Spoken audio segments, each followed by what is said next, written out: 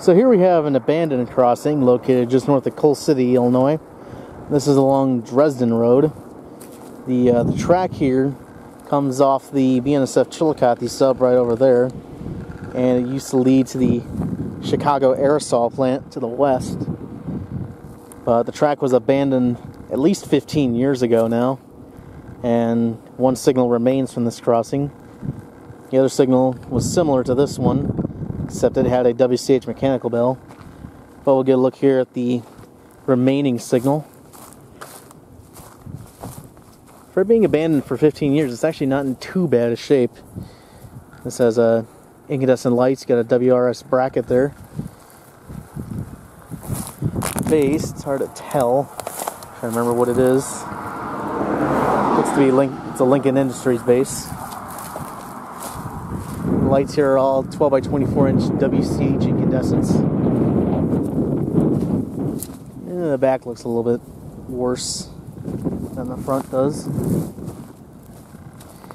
There's a back view of the lights. And a back view of the whole signal. And looking east here towards the main line. There's not even a switch at the main line anymore, so these tracks are completely isolated now. And you can see where it goes over here.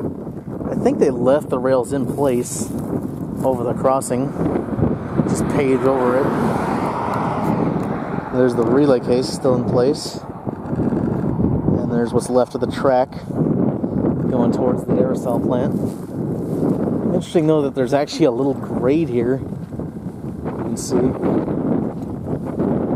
It's got wood. I'm not sure what that was for. And you can see here's where the old northern signal was.